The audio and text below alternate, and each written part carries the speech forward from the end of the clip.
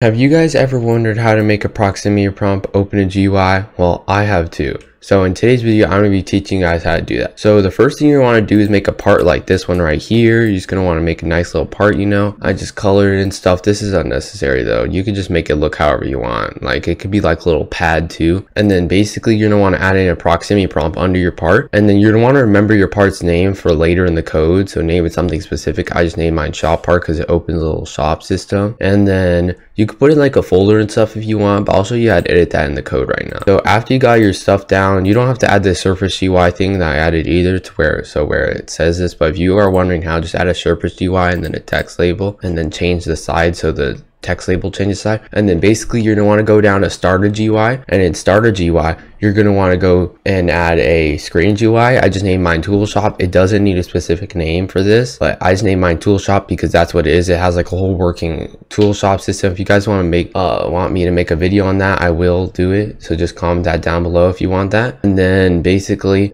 here's the code right here. This also has a lot of other code, so just don't just ignore all this other code. Just ignore all this stuff right here. This is the main code. So you're basically going to want to get your prompt first. So right here we get our prompt. So local prompt equals ShopPart. Oh wait, no, never mind. This is how we get the prompt. So sorry, we first have to get the ShopPart. So the ShopPart is in workspace, but you could put it in something like a folder. So if you're gonna put in a folder, you're gonna put workspace and then dot whatever the folder is. And then I put WaitForChild because sometimes the part doesn't load in fast enough for the game to find it. So I put WaitForChild ShopPart, and then basically it finds it right here. And remember to add your parentheses right here when you put your name in here, because it won't work if you don't. And then basically this is just what you're going to need to do right here. And then you're going to get the prompt right here. ShopPart, FindFirstChild, ProximityPrompt. Oh, and also I'll leave the code in the description, the actual necessary code, not all this other stuff. So you guys could just copy and paste if you want. But then the proximity prompt, we get this right here. I just did FindFirstChild because if the part's loaded, the prompt should be loaded. But I just put FindFirstChild. But you don't need to. You could just do .ProximityPrompt if you want. And then basically after that, we could just, now that we have these two right here, we have our GUI. And if you're going to put it under a frame, which most people will, you gotta make sure to do this right. So you got prompt.Triggered right here. Don't mind this is just to exit it. Also you got,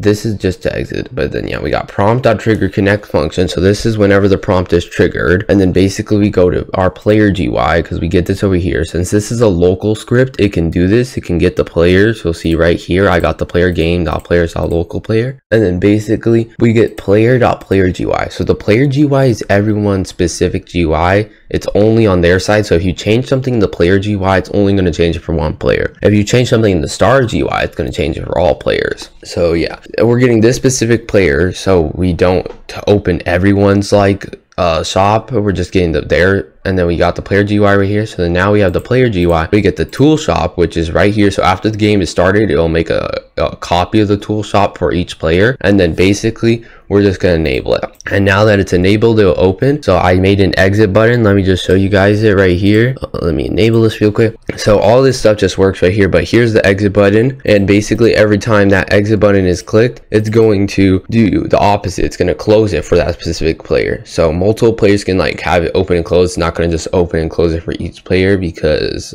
yeah, that would just be annoying if it's just one player could open it for every player. So yeah, you're going to want to make sure you get the player GUI, not the starter GUI. And then yeah, I'll just pretty much link all the code in the description that's actually necessary.